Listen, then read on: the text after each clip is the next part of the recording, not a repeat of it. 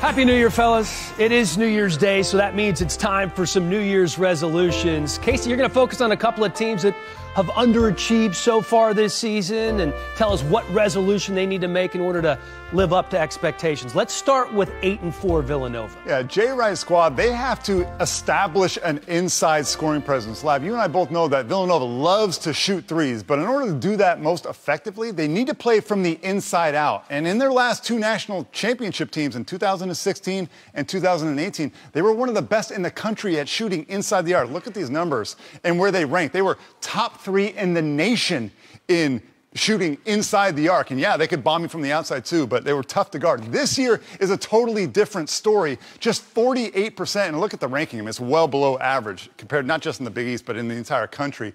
And we know that they're an unorthodox team when it comes to post play, Lav. They like to post their guards, Colin Gillespie and Justin Moore. Justin Moore's got to be a little bit better. He's only 35% in his post isolation shots this year. So if he can be more efficient, that'll certainly help. Yeah, I mean, big picture, the headline is life without Jeremiah Robinson-Earl has made things very difficult for Villanova. Tough to replace someone like that that influenced the game offensively and defensively. But Eric Dixon, the last 2 games, 15 points, continuing to blossom and develop. His development from here to March, critical.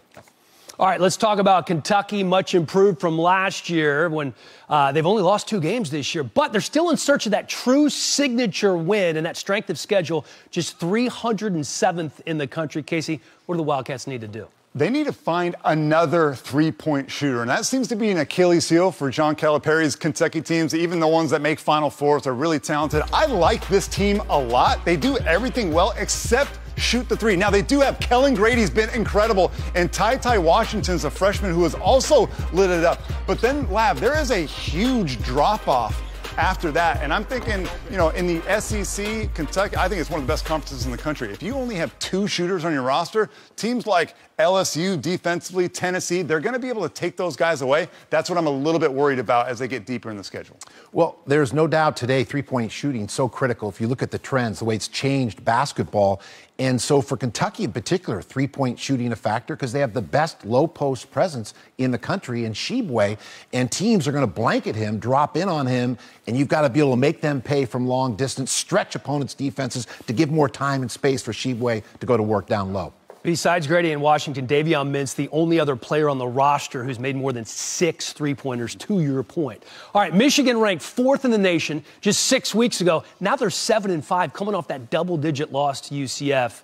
Your New Year's resolution for the Wolverines, case. This is the most obvious one. Make open shots. I know it sounds like duh, but this is a huge problem for Michigan. Look, you know, in the half-court lab, just catch and shoot, right? Look at these numbers.